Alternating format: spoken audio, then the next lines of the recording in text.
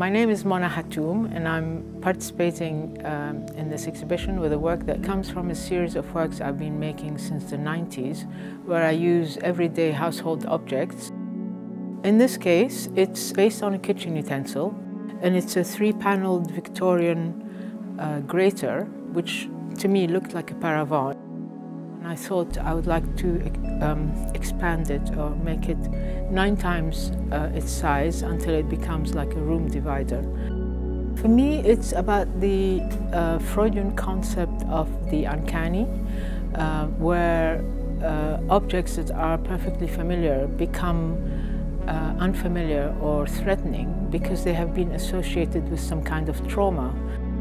So one way of making the ordinary object sort of become strange was to play with the scale of the work and enlarge it to surreal proportions. I actually called it Grated Divide because I was thinking about it as a barrier, as a border.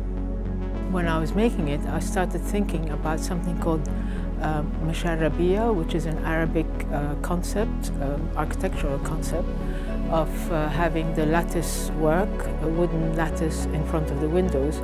It's used to sort of soften the harshness of the sun, but there's also a feminist reading of it, talking about it as like an equivalent of the veil, because it allows women to look out but without being seen.